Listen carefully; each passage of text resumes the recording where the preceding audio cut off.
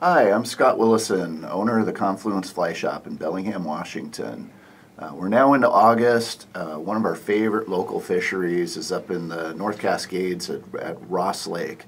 Ross is a huge lake, about 23 miles long. Has some big wild rainbows in it, big bull trouts, and their primary food source is the red-side shiner. Somehow these bait fish ended up in the lake several years ago, and it's producing some very, very large wild rainbows, 20 plus inches, that are very well fed. The lake is just absolutely full of shiners, and so today I'm going to share with you one of my favorite Ross Lake shiner patterns here. We'll just call it the Ross Lake shiner. Going to start with a size 6 Gamakatsu B10S hook. I like the fact that this has a wide gape to it. It seems very adept at hooking fish and keeping fish on. And the thread I'm using today is 140 Denier Ultra thread in white. For our eyes, we're going to use small size Pseudo eyes there. These have the yellow pupils. Sometimes I use the red ones as well. And we're going to start our eyes back fairly far, kind of directly above the point of the hook. And we'll just secure those with a figure-8 wrap.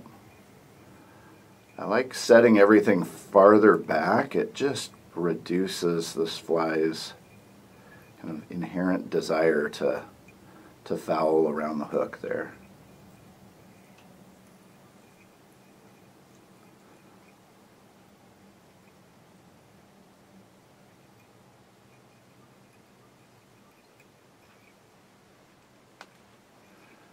And then once those are in there securely, I'm going to start with the top wing there. And these eyes are going to make the fly flip in the water, so this top will become the bottom. But we're going to use some white blood quill Marabou here.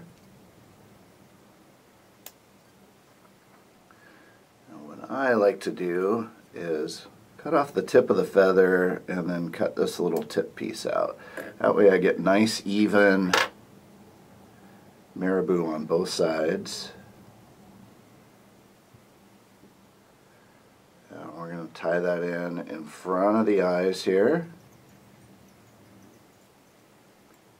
And then move our thread under the eyes.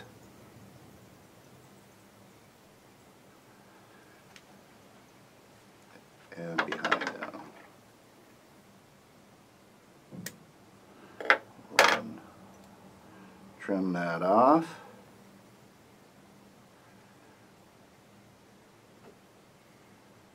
And then we're going to work on the other side of it here. So I'll just flip that vise in there.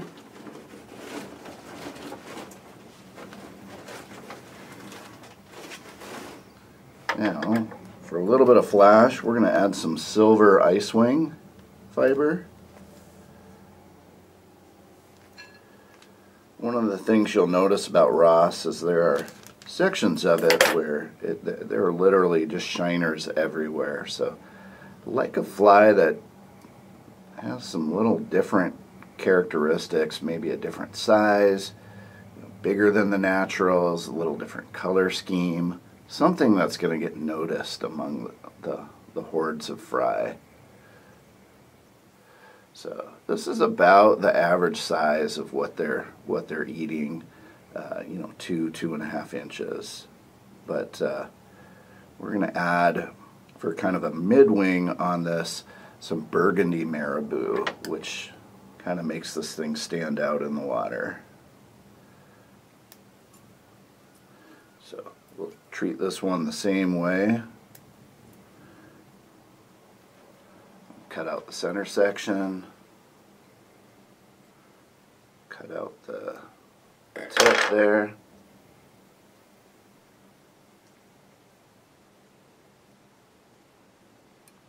and we'll add that in. This one's going to be just a hair longer than the white underwing.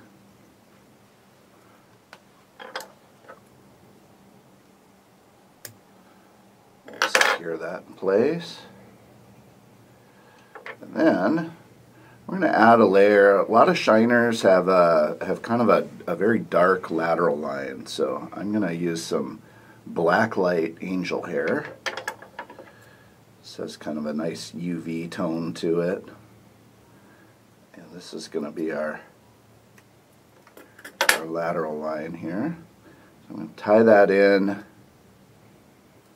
of a longer piece in the center, and then we'll fold the rest back here.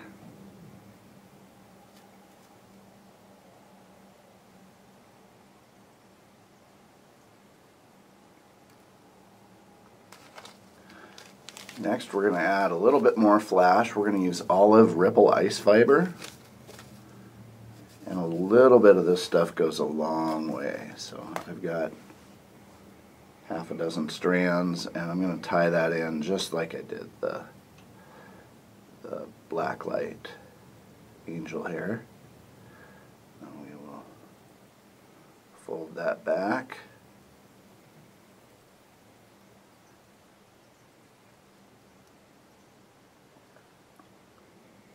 We're going to top that with some dark olive Marabou, which I will prepare the same way.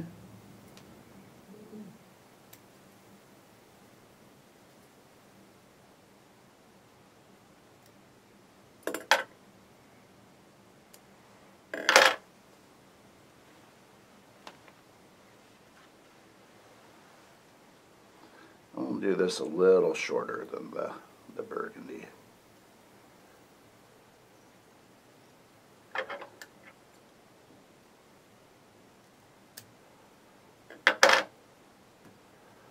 Cover up those thread wraps here.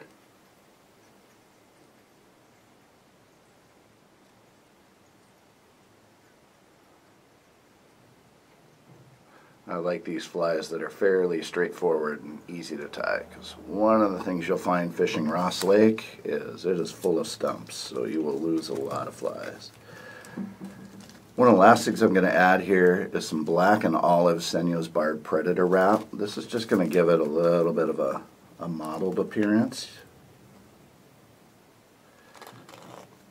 Pull out, I've got 2 or 3 long strands here.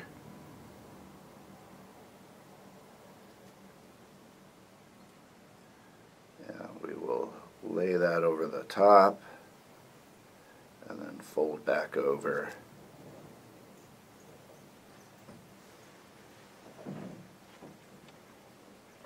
Build up a nice big head here with our thread, and then we're going to kind of randomly trim this stuff. Don't really want it all one length. Be careful you don't cut your Marabou. You want the natural taper of the fibers there. And the angel hair and ripple ice fiber, if it's too long, you can usually just kind of pinch it with your fingers and it's good. The last thing we're going to add is just a little lateral line of micro Pearl Flashabou. And I'm going to take one long strand. So I've cut off 2 here. And we're going to do 1 strand doubled over on each side. This just gives it that sort of get noticed quality in the water as this reflects light.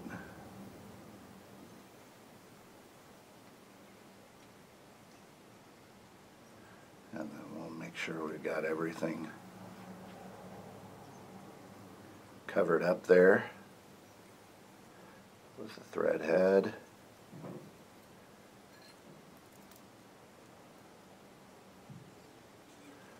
We'll go ahead and whip finish here.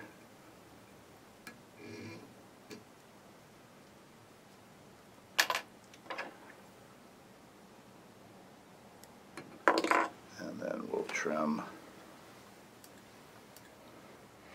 our side flash as needed. I think we're in good shape there. Turn the fly back over. Now for finishing the head on this, we're going to go a little above and beyond. I'm going to start by just kind of wetting this Marabou on top to get it to lay down a little flat there. And then what I have done is in my little silicone Loon mixing cup, I've mixed some thin UV fly finish with some of the pearl red fly tying powder here. And that's going to give it some additional sparkle and shine in the water. So I'm just going to take my bodkin and kind of mix that up in there. And then we'll apply some over the eyes. Try to get those thread wraps behind the eyes there too.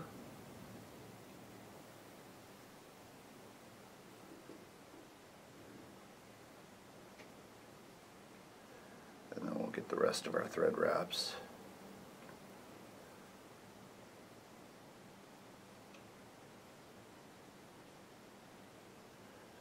This is another little addition that really makes this fly kind of pop in the water.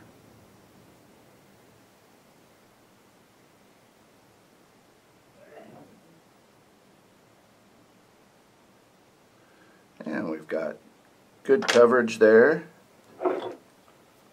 So we'll go ahead and take our curing light.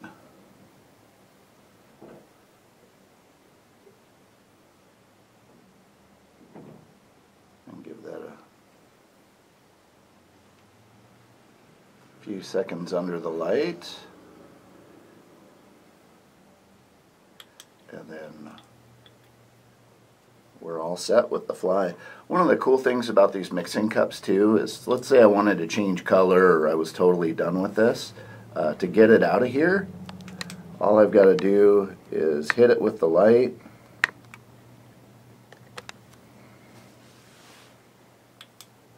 Dry that up.